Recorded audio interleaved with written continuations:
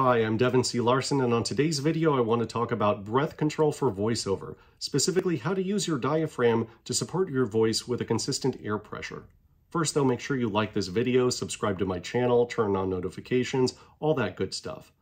Now, you might not have thought about it this way, but your voice is a wind instrument, and like with any good wind instrument, you need to supply it with a steady stream of air for it to function properly.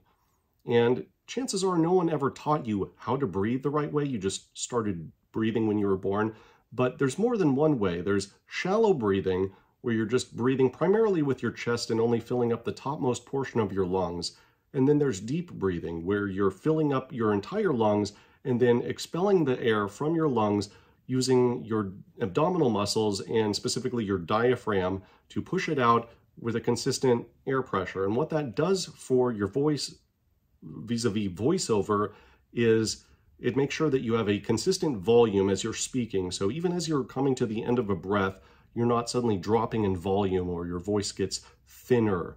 It also allows you to sustain your phrasing for longer periods of time because you don't need to breathe as often.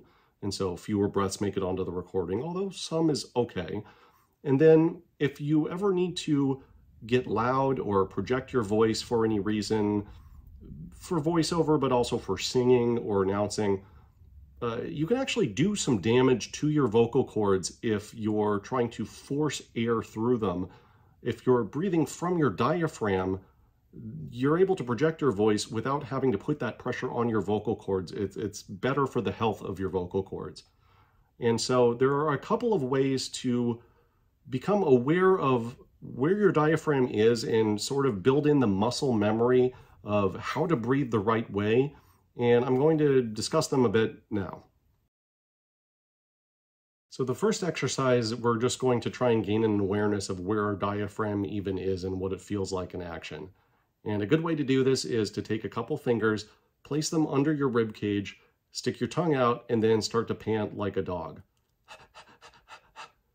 You'll notice that when you do that, your chest isn't really rising and falling, all the action's in your abdomen. And that's because the force of air coming out of your lungs, that's all being controlled by your diaphragm. So if you've got those two fingers placed under your rib cage and pressing in lightly, you're going to feel your diaphragm move up and down. Get familiar with that feeling, because that's what you're going to want to start doing when you're forcing the air out of your lungs. You're going to constrict your diaphragm and push the air out with it. And now that we know where that is, let's go on to the next exercise that's going to teach us a little bit more about how to breathe in the correct way. For this next exercise, we're going to start to develop the muscle memory that allows us to breathe the correct way.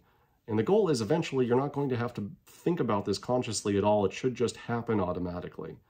But first you got to have that muscle awareness. So for this one, you're going to want to lay down flat on the ground, spread your back out over the ground, and place a medium heavy book on your chest, and then take both hands, place them on either side of your rib cage.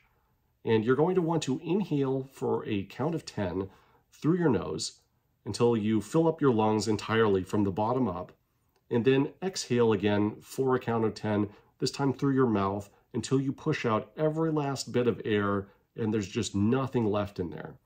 Once you've done that and you release, your diaphragm should drop and your lungs will fill with air automatically. It might take a little bit of practice.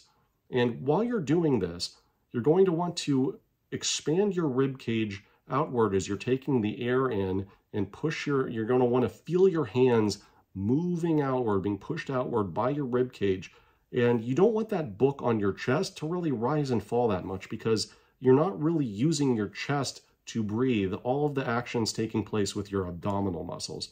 So if you feel your rib cage expanding as you're taking in air slowly, and then you're exhaling all of that air by pushing in up with your abdominal muscles, tightening your abdominal muscles, there shouldn't really be anything going on with your chest. That book shouldn't really move too much. And you're going to want to start with a count of 10, and both inhaling, exhaling, increase that to 20, then to 30.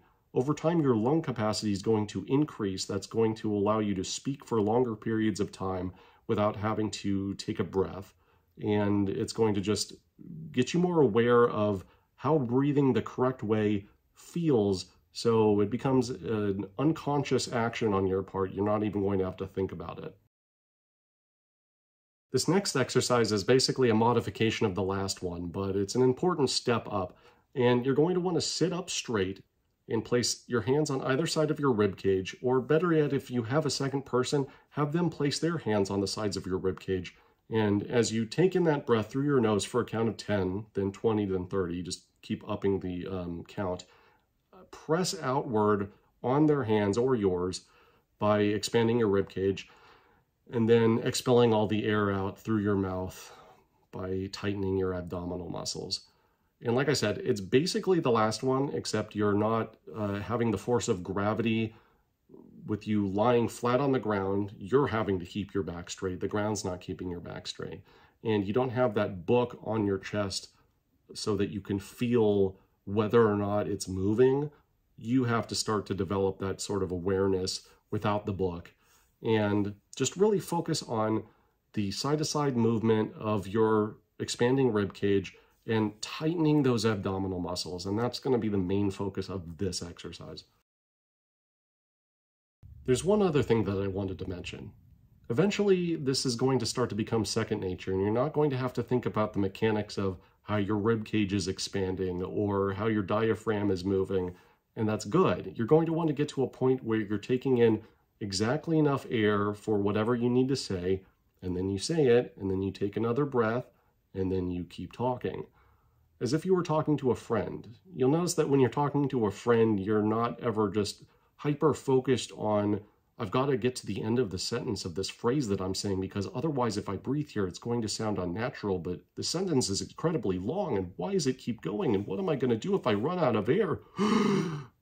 You don't want that. Those catch breaths are ugly. You just want to speak calmly, breathe, and then keep talking.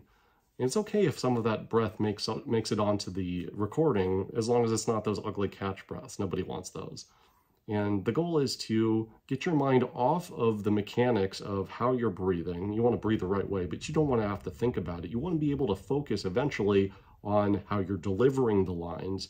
And that's where you want your mind to be at, not on this breathing mechanic stuff. But you got to get the basics in first. Thanks again for watching my video.